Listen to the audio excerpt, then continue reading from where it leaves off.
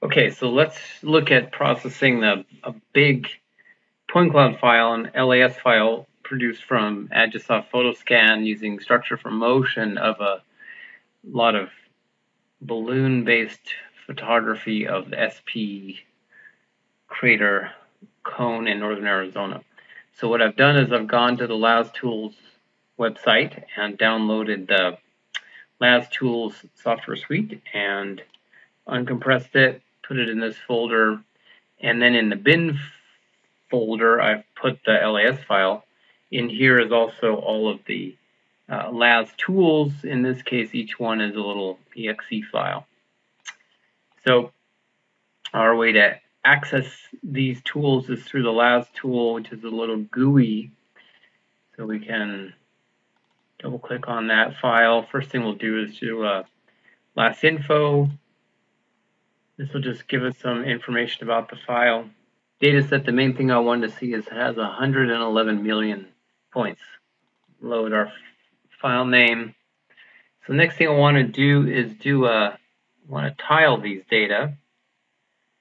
But I want to do tiling the 100-meter tiles, and we'll just have a small buffer, like a 2-meter buffer around each one, so that we don't get any seams.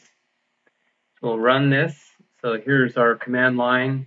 It's just going to take that thing and spit them out as LAS files, but each one will have a tile as a prefix, as well as the lower left coordinates. Let's run it. And so over here, we'll see them. And what you can see is that it opens all the files first, and then it will fill them once it has blown through the main parent LAS file. Okay, so now our LAS files are produced, the tiles. So the next thing I want to do, I'll close that, and I'm going to go to last2 DEM. We'll make a 1-meter DEM, keep the triangle less than 100 meters. It's going to be an arc ASCII grid output. So here, the main thing we have to adjust is just to call this tile star, so it does everything that begins with tile. Let's run it. Now this takes a little while, but you can see it goes through them all and in sequence, and is able to do each 102-meter tile pretty quickly. Okay, they're done. We made a bunch of files that actually took about 5 minutes or so. So now what I'll do is, if you have GlobalMapper, this is the fastest way to look at those ASC files. Open them up, shift select all of them.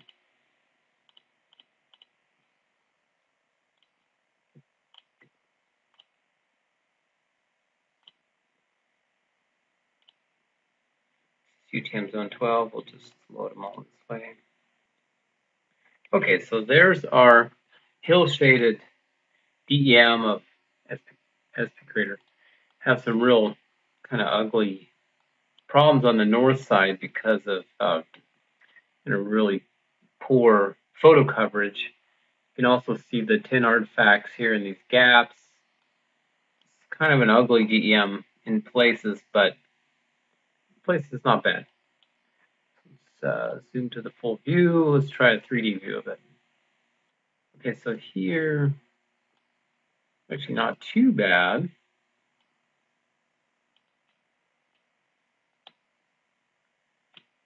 And there's a lot of noise in the model. Looks like the south part of the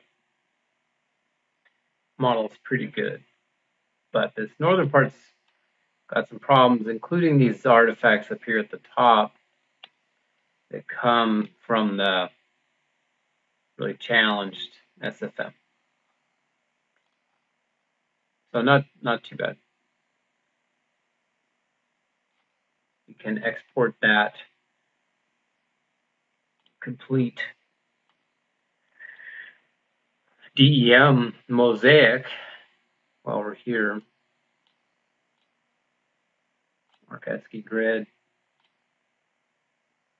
1 meter.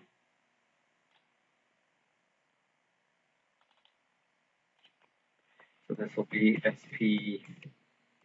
SP1M DEM. Okay, so let's unload everything out of GlobalMapper. Now what I want to do is I'm going to go back to Lastools, and one thing I want to try to do is to thin our tiles. And so the idea here would be to maybe every 25 centimeters, just in each 25 centimeters, keep the lowest point, and that might give us a little filtering. So we'll run it. It'll be tile star, and then these will be LAZ files, so they'll be compressed. We'll be able to see, identify them as being separate from the existing LAS tiles. Here we can see them coming in. Okay, so now we got a bunch of LAZ files that are just thinned and minimize, lower elevation cleanup on that point cloud might help us. So let's go back to the lasdem, grid size 1 meter. Let's run it. But now we're going to do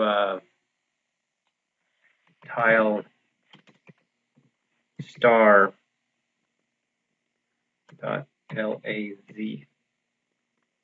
That should help us. Go over and check how they look. They're coming out basically with that _1 after them, so not a very creative naming convention, but we can pick them out. Okay, that ran a little faster because the LAZ files were a little bit smaller. So now let's go back to GlobalMapper, and we'll open them. Easiest things are going to be due by date modified, since these are the last things we made. Same as last time. Okay, so I don't know if it looks any better. Maybe it's a little cleaner. So obviously one could play around with that approach. There's a lot of different things we could do.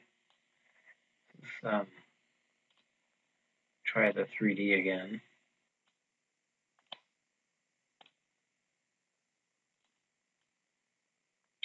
We still have a lot of noise on that northern flank. So it's not a lot to do with that here. We can just keep experimenting. The other thing would be to go into something like Cloud Compare and try to cut those points out to clean up the point cloud. Also can do a mask in ArcGIS, for example, and get rid of this ugly part of the DEM. So a few options to basically help us, and you can see this kind of ecosystem of software that we use to build these DEMs and analyze the shapes of the volcanoes.